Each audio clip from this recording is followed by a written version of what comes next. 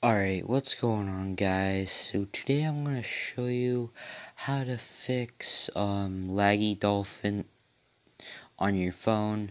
So yeah, basically I have made Dolphin on my phone playable, fully playable, without the laggy audio and crap like that. Now, you're wondering why I had to re-upload this video. Well, I forgot a few settings. So yeah, let's go through those settings right now. Video backend is OpenGL. Show FPS. Shader compilation is skip drawing. And internal resolution is native. All these are the same, except force to 24-bit color, disable fog, disable copy filter, and just turn this one off. Widescreen hack, everything's the same. There you go. So yeah. Also, let's see where that stretch to window thing is. So as you see, widescreen hack, yeah. So there you go. Let me find that aspect ratio, I mean. As you see, I put the stretch to window. And here we go. My general settings: CPU core, JIT ARM 64, recom player, override, dual core, emulated clock speed is 400%. These settings are for Mario Kart Wii only. So yeah, if you have double dash and stuff, I recommend putting it in a different thing. I recommend putting the overclock speed thing to like a different level. So yeah.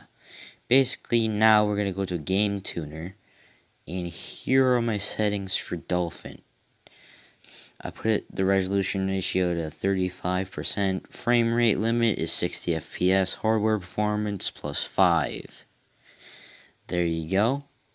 Now let's go to ES File Explorer.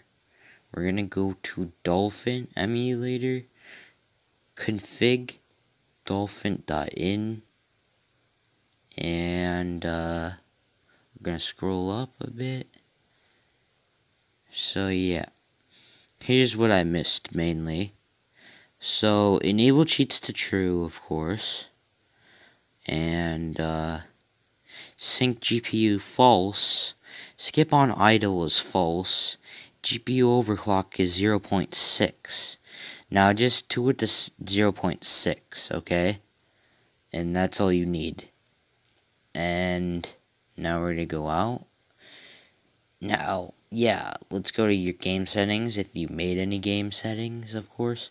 Erase everything you had on the game settings, and then put this what I'm about to copy in the link in the description below.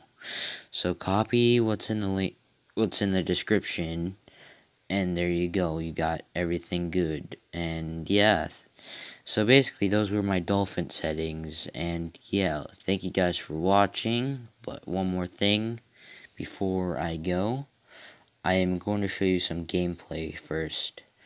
So let me get my thing going.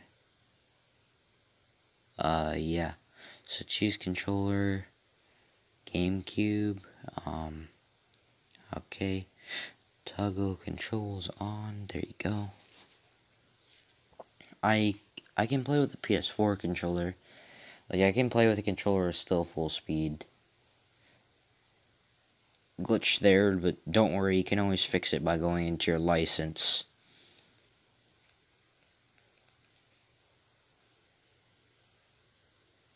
No, you guys can't hear the audio because I have my earbuds plugged in.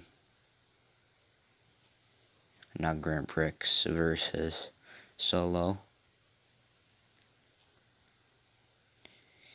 Now we're going to go with this custom textured Luigi, which is Mr. L. I will be revealing how to get custom textures in the next video.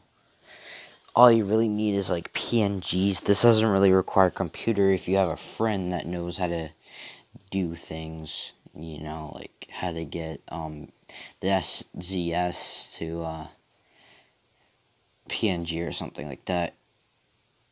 Like how to get custom textures. Ooh, I actually messed up bad there. Don't worry, we can get in first place pretty easily.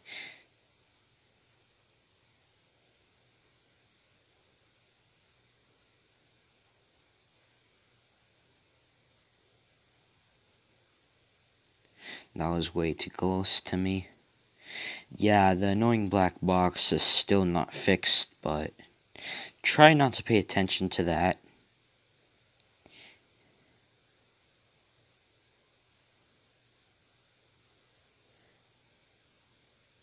So here we go.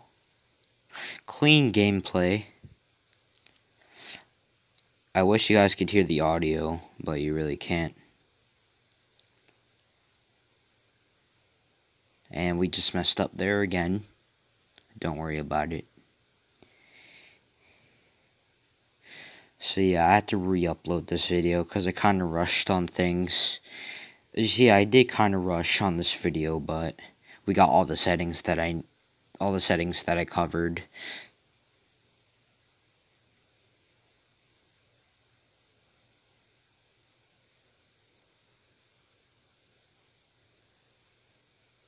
Alright, final lap. Let's see if we can get in first. Okay. There we go.